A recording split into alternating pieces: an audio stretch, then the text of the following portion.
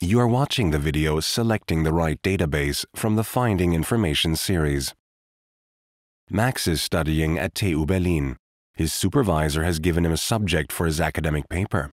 The title is Change Management as a Means of Overcoming Innovation Barriers in Companies.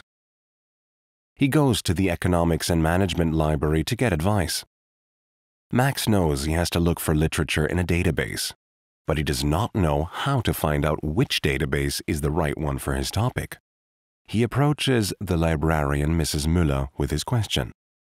Mrs. Müller tells Max about the TU Berlin's database information system DBIS. It covers licensed and freely available databases and describes their content.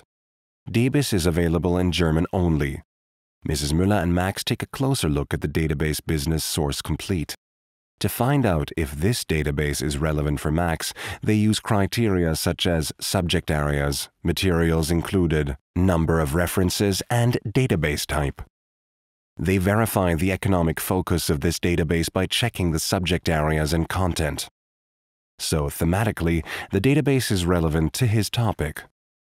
Max needs current literature for his paper, so journal articles are important. The Business Source Complete database contains references to articles from over 3,800 economics journals.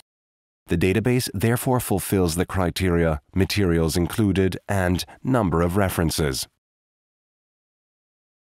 In addition, 2,000 of the evaluated journals use a review procedure to guarantee quality, so Max correctly expects to find suitable literature in this database. Some of the sources are even available as full texts.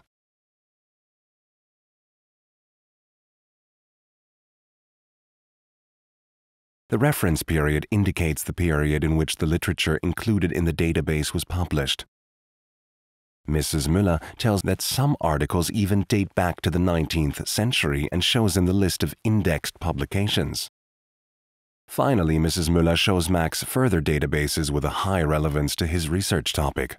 So Max decides to search for literature in the databases, but he would prefer to do it at home.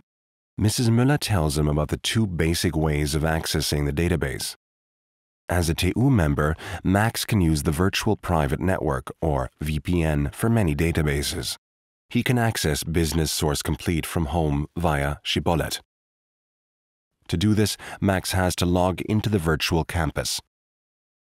Using the database selection criteria, Max can make clear decisions. Mrs. Müller has given him some useful advice. She and her colleagues are happy to help with other questions, either in person or by email at infokompetenz@wm.tu-berlin.de.